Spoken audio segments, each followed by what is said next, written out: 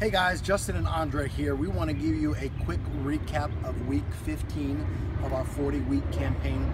First of all, we want to thank Life Fellowship, the Dream Center, and Learn Music for adopting week 15.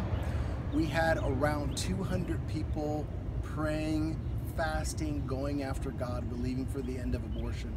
And as a result, we saw 7 lives saved this past week, bringing the total to 148 families saved from abortion within the 15 weeks of our campaign.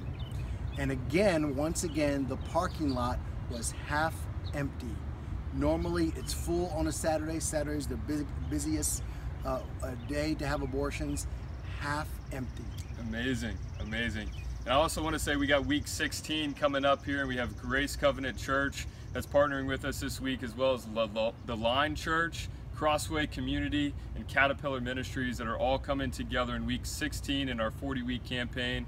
We're expecting for this to be the largest week that we've ever had in Love Life Charlotte. We're expecting to be somewhere between 300 to 400 people that are going to be praying and fasting with us all week long, and then that are going to be coming this Saturday for our prayer walk.